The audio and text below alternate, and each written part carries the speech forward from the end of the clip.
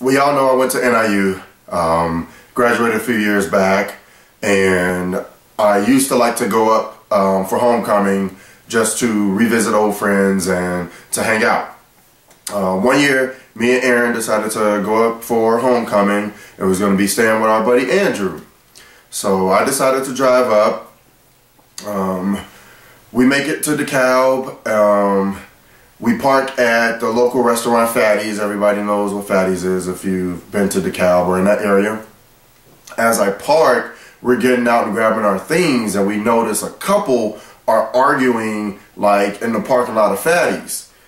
So we're grabbing our stuff and we're like, okay, we could just go over to Andrew's real fast and put our stuff down, and if we were hungry, we'd just come back to Fatty's and like eat something. As we were like walking towards the street, to cross the street because Andrew lived on the other side, we noticed that the couple were getting closer and closer to where we were. So we decided to just stop and watch to see what was happening.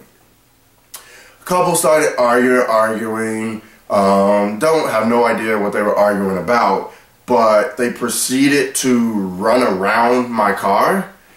So I thought this was a little funny, and we're kind of laughing about it because it was like he was chasing her, but not like in a threatening type of thing. Like she was, I mean, they were running away and she was chasing her. So I'm like, yo, I'm gonna set off my alarm. That's gonna scare him. It's gonna be even funnier. So he was like, dude, do it because I need a laugh right now. We need this laugh.